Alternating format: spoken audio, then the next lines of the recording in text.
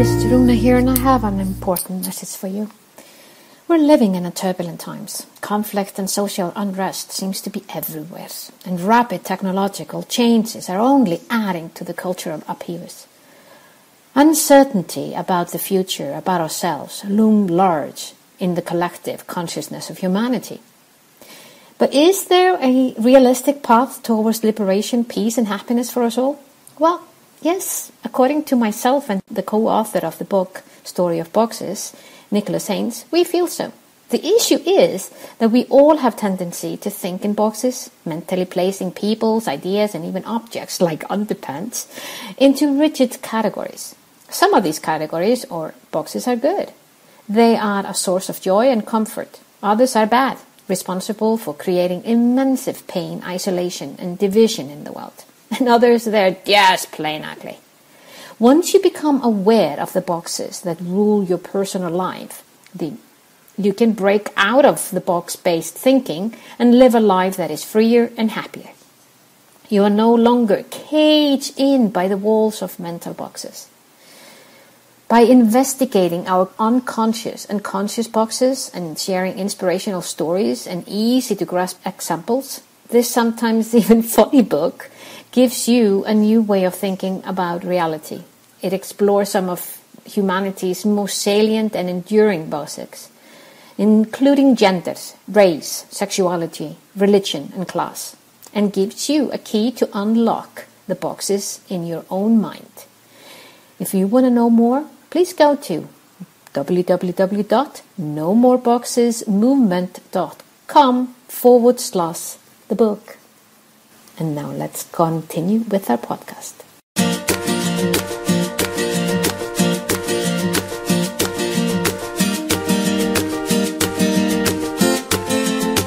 You're listening to the Changemakers podcast, where we share tips, insight, tools, and stories from other changemakers designed to motivate you to become the change you want to see in your world. Make sure you join our Changemakers community at runamagnus.com/podcast. And now, this is your time to sit back, relax, and enjoy. Good morning, good evening. It's Runa here with yet another guest at the Changemakers podcast. This time, we have Susanne Andersen, truly an expert when it comes to how to identify our feminine and masculine energies inside of us, and how can we live authentically as who we are, no matter which gender we are, but really in a space that being accepted.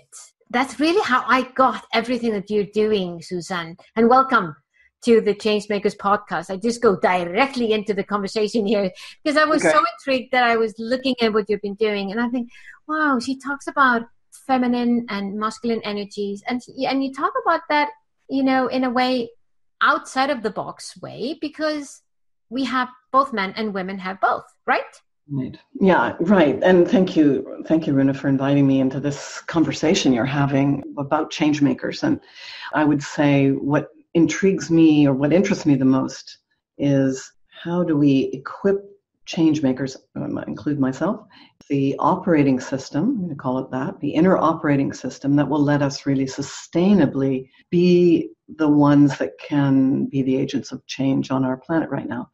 And if I look at it like that, if I bridge between what I do and what you're doing, is you're inviting the conversations about what does it mean to really be a change maker right now. And I would say, if we don't have an operating system, a way of thinking, feeling, and moving in the world, in our bodies, that includes all of the feminine and masculine aspects of ourselves, we're not going to be a match for the challenges of these times. It's sort of that simple from my point of view. Yeah, exactly. You were, before I pressed the record button, you were saying something really, really interesting around how we are not going to be seeing the masculine and feminine.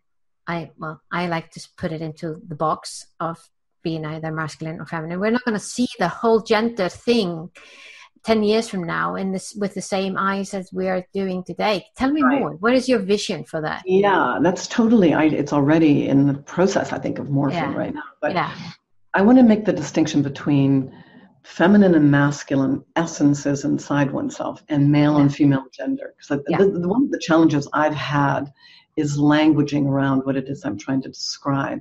And when I first started doing this work, which the research itself was 15 years ago is when I began, I used the words web to speak about the feminine and laser to speak out the masculine, because I wanted to try to get it outside of gender. Yeah. But it didn't really adequately capture what I was trying to convey. So I'm back with feminine and masculine again, or yin and yang, we could say, inside of women and men. So I think the way what I don't think is going to go away is that there are these two prime forces, that yin and yang, right, that move together in an elegant way to create life.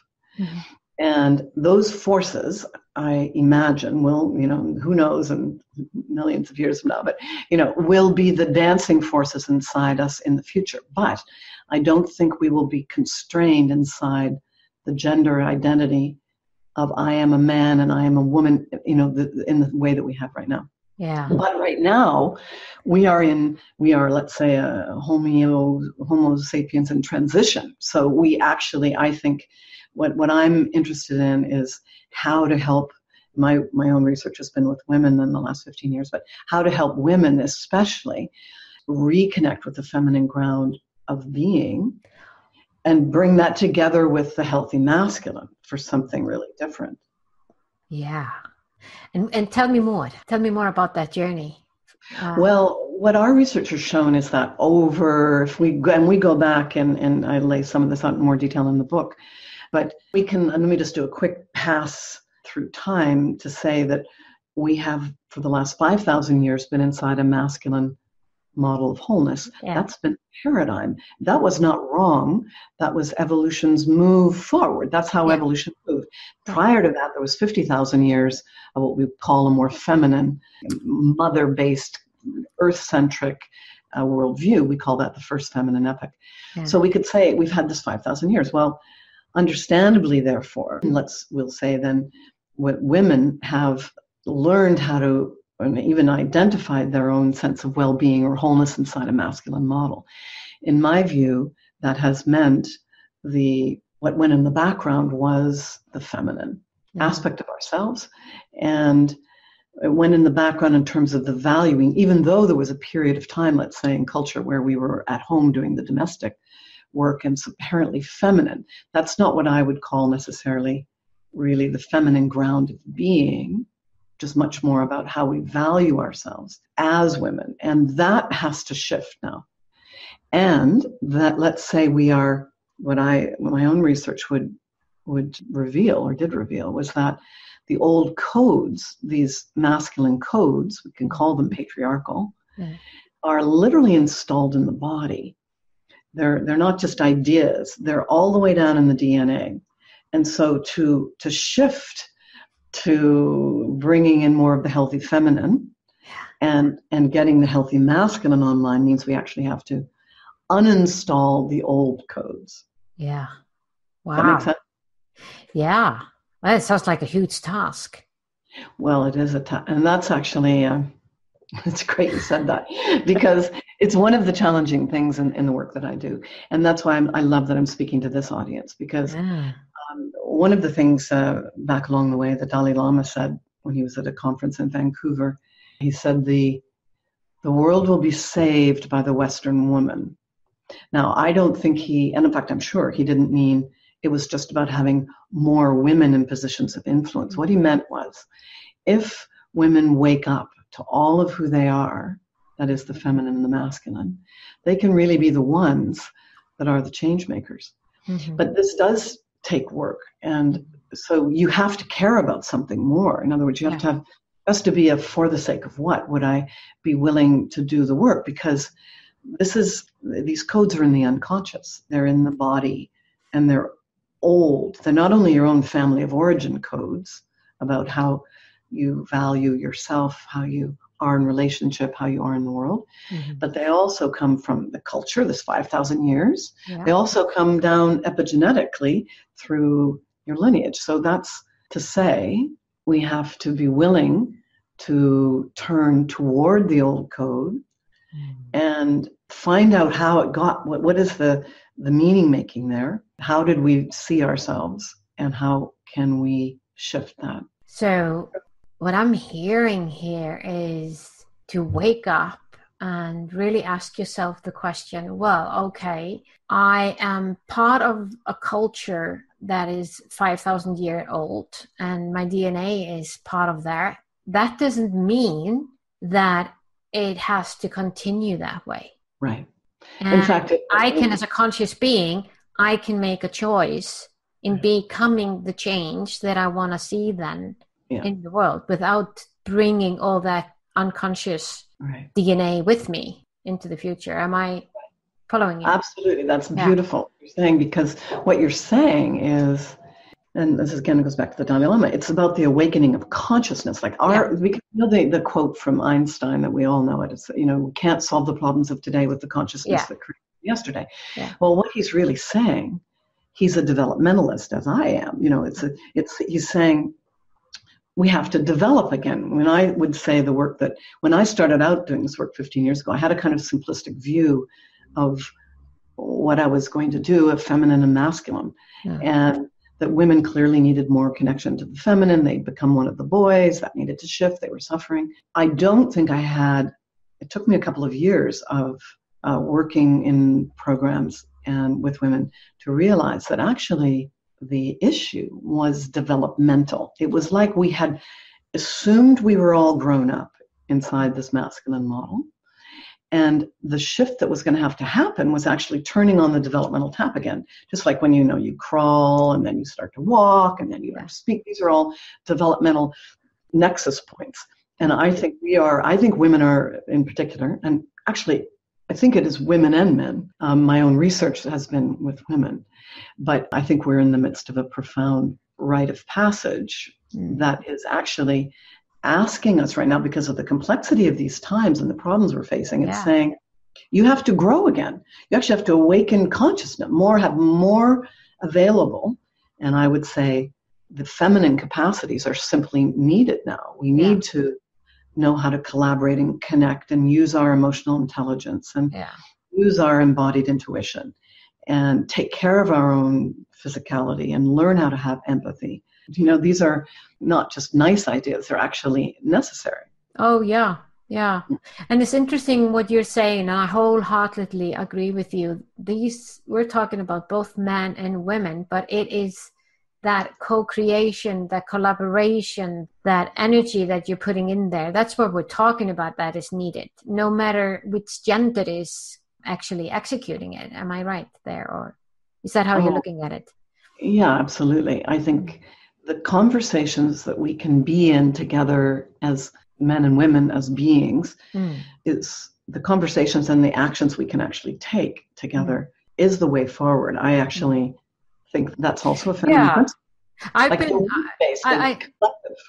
Absolutely. I've been, for decades, very passionate gender equality advocate and been sitting on various global advisory boards that have to do with gender equality. But one thing that has been really troubling me in one way or another lately has been the spotlight of putting the rise of the feminine into just that's the whole solution if it's more women doing things.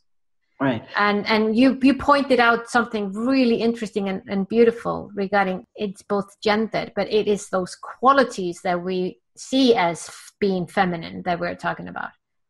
Yeah, and I would say it isn't even, one of the things that's troubling me a little bit too is, I think it's not troubling me. Let me say, I think it's a step forward, is the conversation about feminine leadership. I'll put that in quotes. Yeah. Because actually, I think there is a way of leading that's requiring healthy feminine and masculine together. Now, it's true that the weak element, or the element that's gone into the background, has been the feminine. But the research that I did over 15 years made it very clear that feminine and masculine co-rise. If you look at the yin-yang symbol, for example, right, there is, there's a cross-pollinating going on here between the two.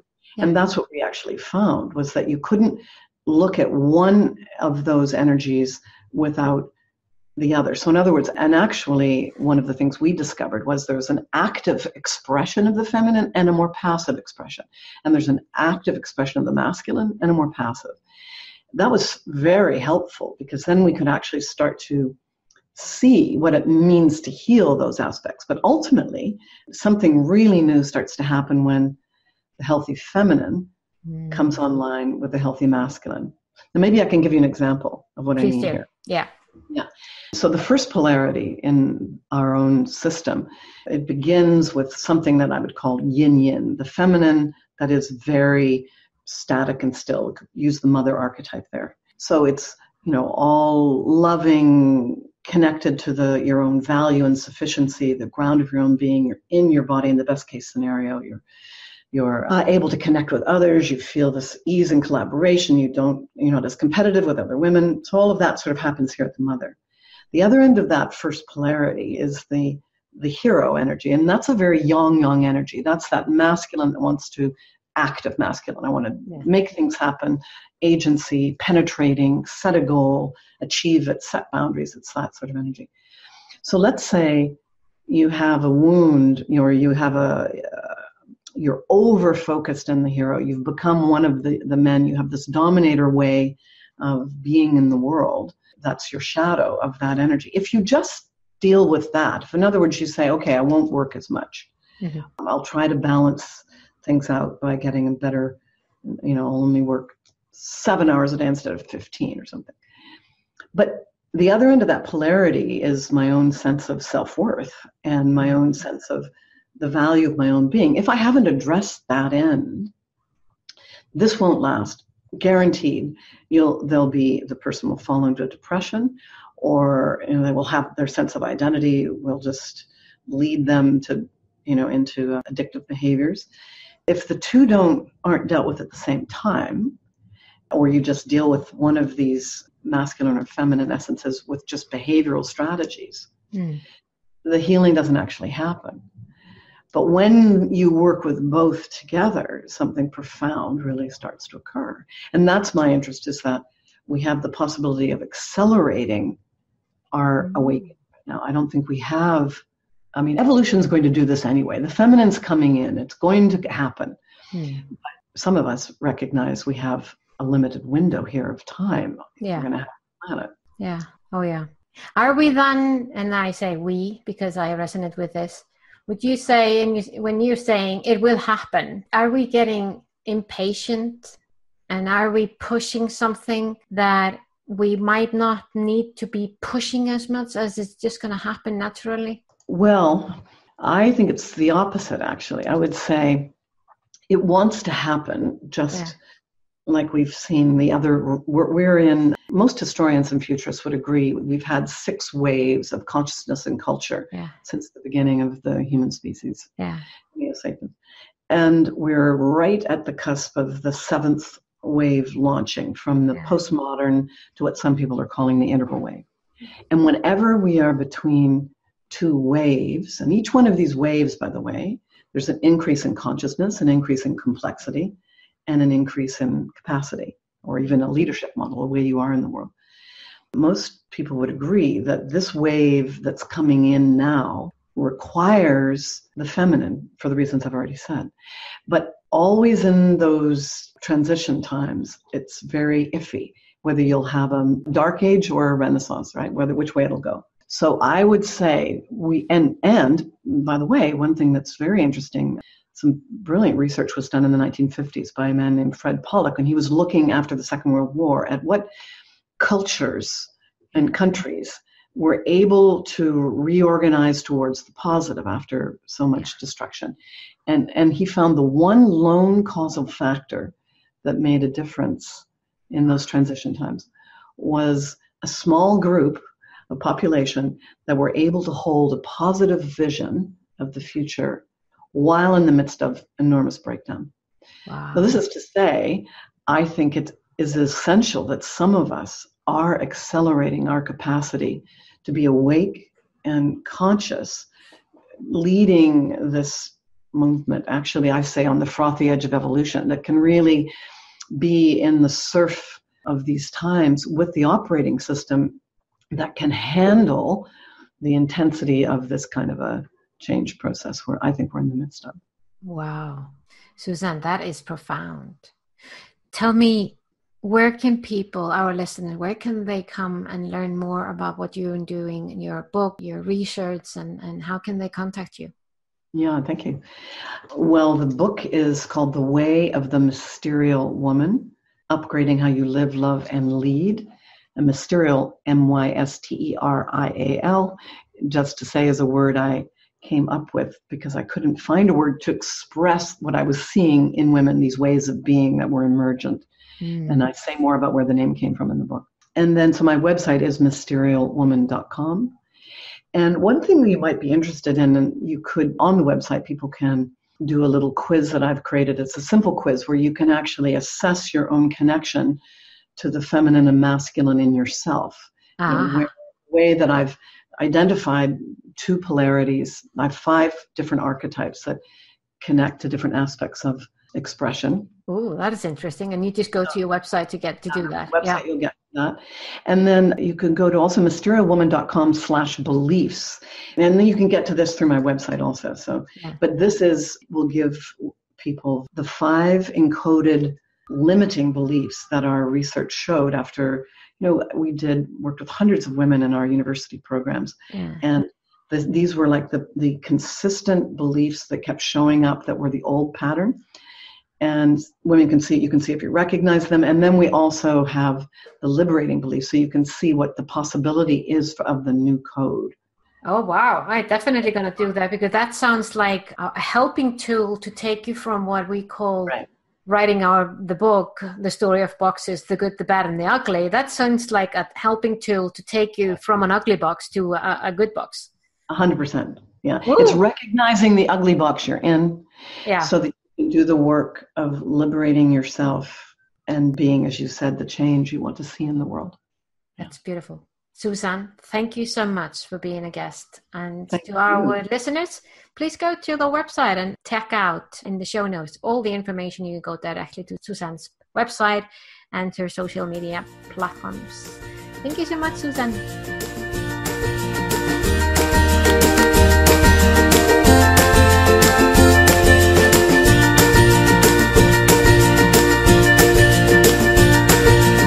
Was this podcast of value for you? I sure hope so. If so, feel free to share the love and give us your generous review on iTunes or Stitcher. And remember that you can always go to runemagnus.com to find out more about the Changemakers and how we can help you drive the change you want to see in